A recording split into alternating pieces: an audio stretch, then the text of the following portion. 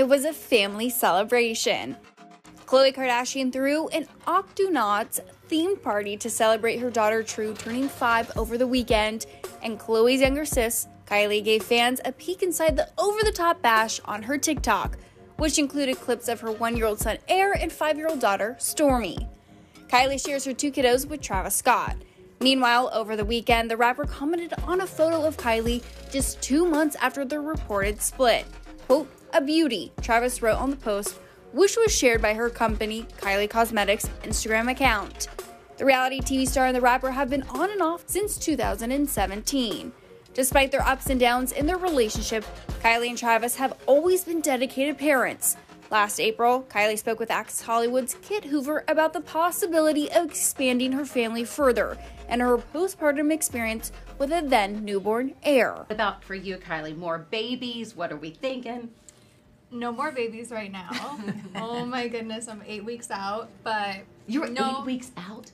8 you weeks look out. incredible. Thank you. Different this second time around? Different what? Bouncing back? Different in different ways. But it's been harder mentally, physically. I feel pretty good. You're like a fish to a water with being a mom. That's been so fun to watch. One thing I love about all of you, and you'll be following in suit with this, is you all put your kids before any drama in a relationship. I've been in a 27-year relationship, so I get how that goes. We saw it with you, Khloe. We saw it with you, Courtney. Kim, how are you navigating Kanye so gracefully? What's the key to keeping that right?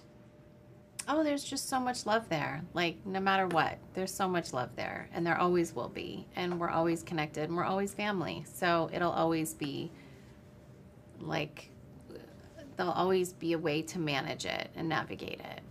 I love that. And Tristan, we see in the thing. He's coming for you, Khloe. Well, how we doing?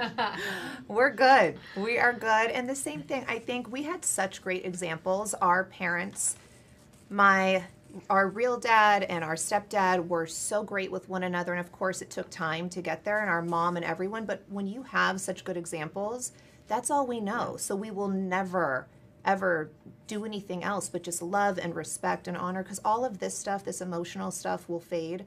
But the longevity, the love and respect, that will always be there.